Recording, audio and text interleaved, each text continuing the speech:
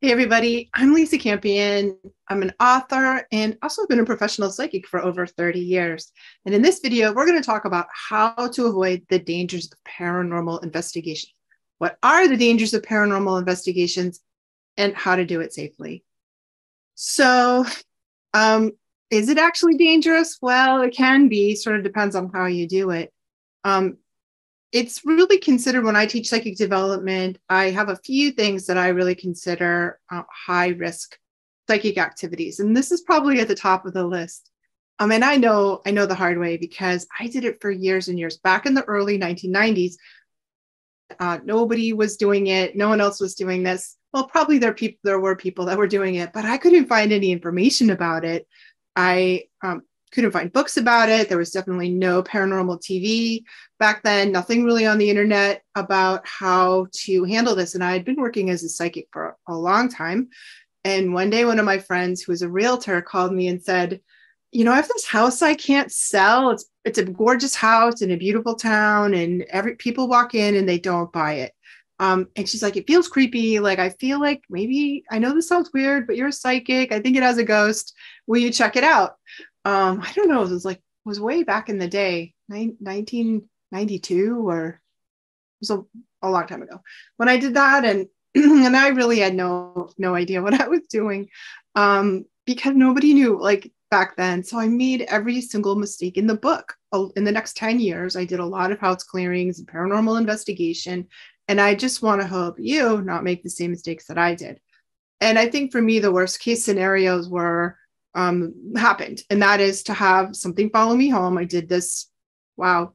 Um, this particular investigation, didn't think it was going to be a big deal, really walked into a lot of trouble and had a spirit follow me home, a pretty negative entity, which took a long time to get rid of. And in that, like almost a year. And in that time, I was plagued by nightmares, had very ill health, got really, really sick, freaked out my family. My poor kids were, um, who were little then and were really impacted by this. So that's what I don't want that to happen to you. So let's talk for a minute about why it's dangerous. We know that when I would say no one comes to my office because they're having a good day, no one's going to call you for a space clearing, a house clearing, or ghost busting if their house feels all groovy.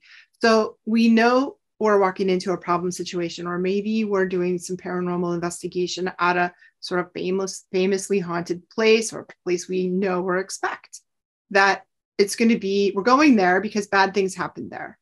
And places where bad things happen tend to attract all kinds of different entities. And so we know we're heading into deep waters. So what are entities? What does that mean? Entities are these non-physical spiritual beings that don't have your best interests at heart. And they are sort of an umbrella term. Like, people use the word spirit guides as an umbrella term. I use the word spirit guides to describe helpful spirits. Are here to help us. Entities are kind of the opposite side of things. They're spirits that are around us that don't have your best interests at heart. They can be harmful. They can be anywhere from mildly annoying, frightening, to downright like a problem, dangerous, right? So most of the time, what we encounter are spirits of deceased people, ghosts, the dead people. And I always say, ghosts are a bit of a mixed bag. If you were an unpleasant person in life, you might be an unpleasant person in death. And that's certainly true when we go to places like, prisons, mental institutions, and places where people really suffered, were really, lived difficult lives filled with a lot of suffering and died difficult deaths. We can encounter some pretty cranky ghosts. And generally speaking, they're a mixed bag and they just really need our help. I don't find them terribly dangerous, although we hear, stories about people who do, but I've never encountered one that I felt like was physically dangerous to me.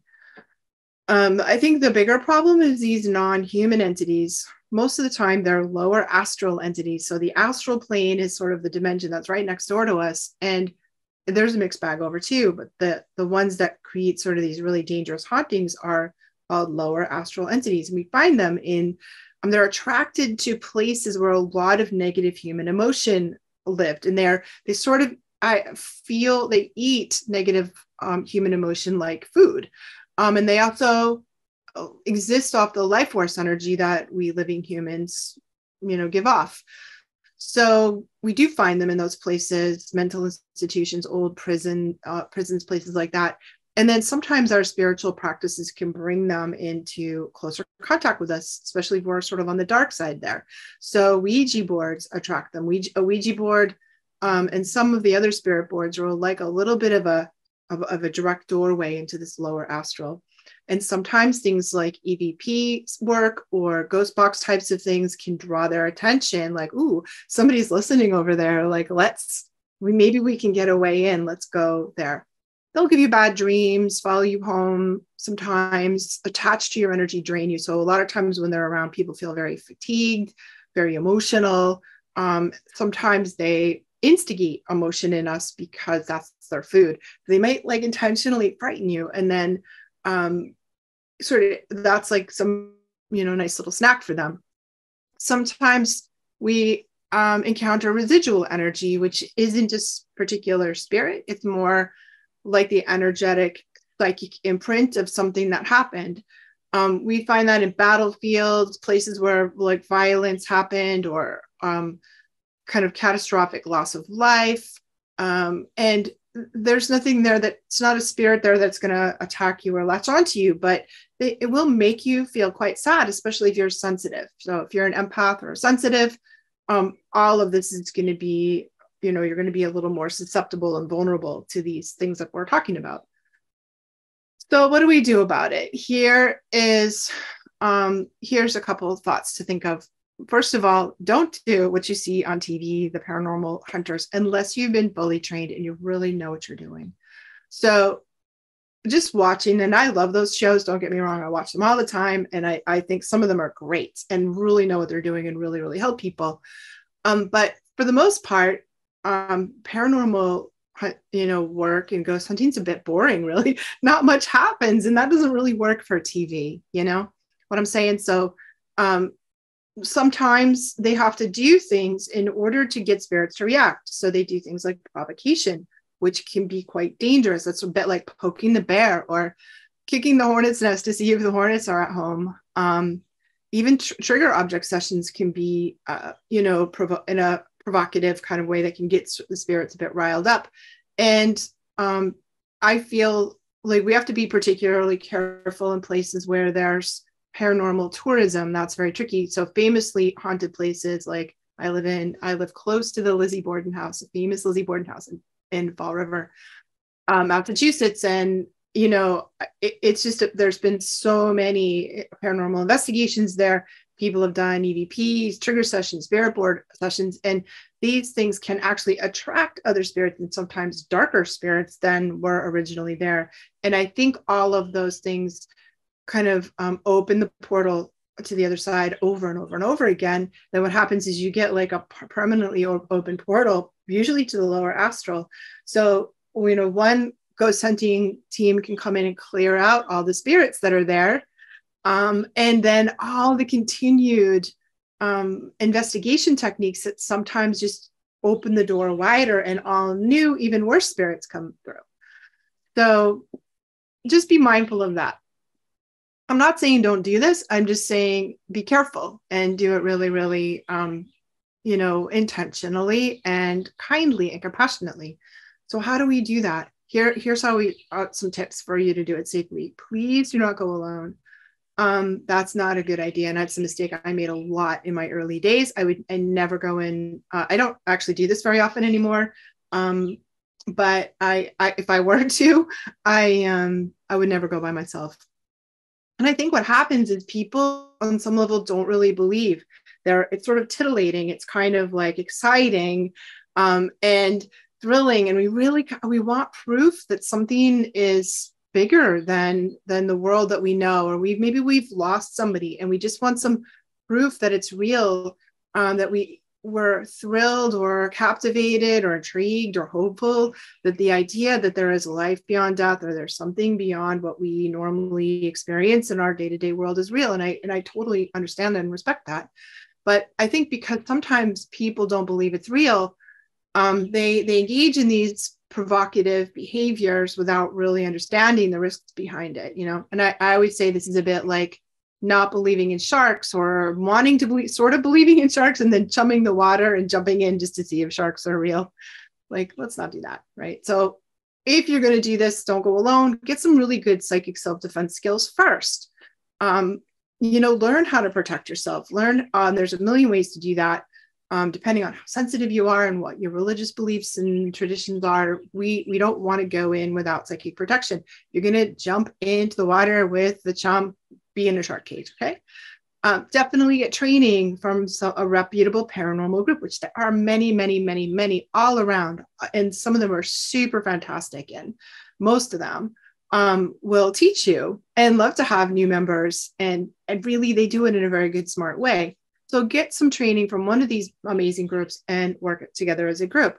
And just be cautious about, mindful, like intentional, if you're going to use provocations such as provoking methods, trigger sessions, EVPs, just be thoughtful and mindful about what the consequences can be for the people that live there or will continue to visit there. And I think have a really clear intention too, that you're here to help people, that you're here if there are spirits of people who are dead and they want to cross over and they need help to do so, what can we help them? Sometimes they want to cross over, sometimes they just want to be left in peace. And we can sort of make agreements between the living people and the non-living people who occupy the same space, where harmony can come about. I don't think it's a good idea. I don't see it too much anymore in the parent TV world, but back in the early days, people would their equipment, provoke the heck out of everything and be like, yep, you've definitely got a ghost. And then I'm out of here. You definitely got some kind of weird, creepy spirit and I'm leaving now, and leave the poor family with this pissed off, cranky spirit. So let's not do that. Let's see with compassion. Dead people are people too. And let's treat everybody, living or dead, with respect.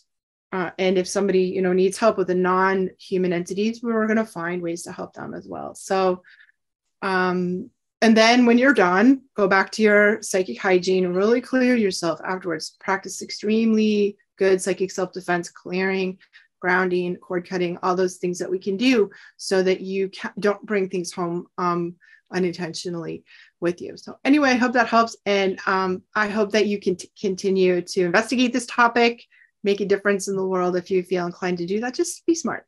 Just be a little street smart about it, and you can have an amazing time. And if you have any questions about that, or you want to know more about it, check out my website. It's lisacampion.com. I have all kinds of tips on psychic self-defense and psychic development programs for all levels. So if you feel like you want to up your psychic skills a little bit, or skill up your psychic self, get some spiritual kung fu, stop by and say hi. I've got all kinds of things for you. Thanks for being here.